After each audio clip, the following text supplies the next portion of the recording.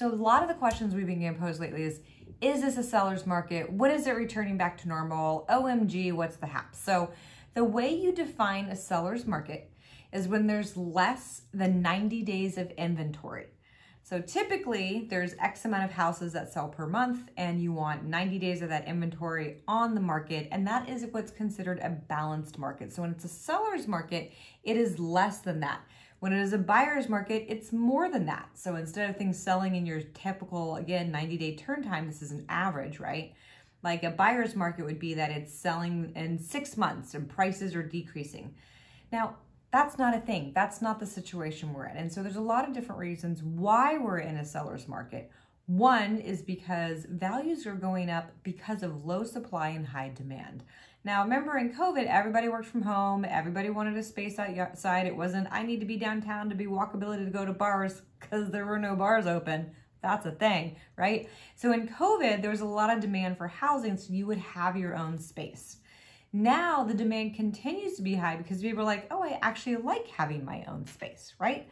And also with rates low and more programs available, that means that more money is going to be going into the market, and that continues to fuel demand, because if you can buy more within a lower amount of budget, then that's going to continue on the demand side. So on the supply side, the flip of that is true. Well, hey, rates are low.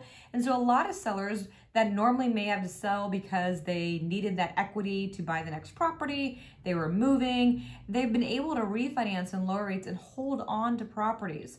You know, if you lower your monthly payment and you're in a financial crisis, well, then maybe you can stand around for longer, right? The other side of that too is when we think about a seller's market, we think about supply that's coming on the market, we have to think of why people move. So I just talked about from a payment standpoint, but also people are relocating.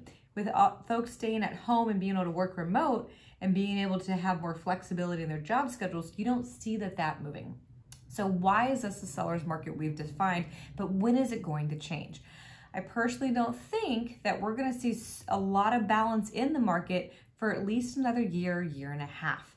So the reality of this is that if you want to buy a house, you really have to have the right team in place, and you have to be able to move fast. We're doing TBD approvals, which means that people are fully underwritten beforehand. This means you can close in as little as 2 weeks. I got a call yesterday from a realtor saying, hey, I have this offer from an online lender. I don't want them to work with them. Will you look at it? And so yes, they were able to take their offer based on us approving them. Using the right team is going to put you ahead of the game. So no matter what the market conditions are, you got to make sure you're ready to execute on that. Hopefully that gives you a little definition, hopefully a little bit of why this is happening. Again, not to be Debbie Downer of the moment, but I don't see that we're going to have some big uptick in supply, right? We're not going to see this huge drop in demand. Prices will keep going up. Rates are going to remain low, even though they're ticking up to probably 4 next year. That's super cheap money. Let me help you get a plan. And if there's anything else you can do, be honored to help. Austin at Homeowners Financial. Make it a great day.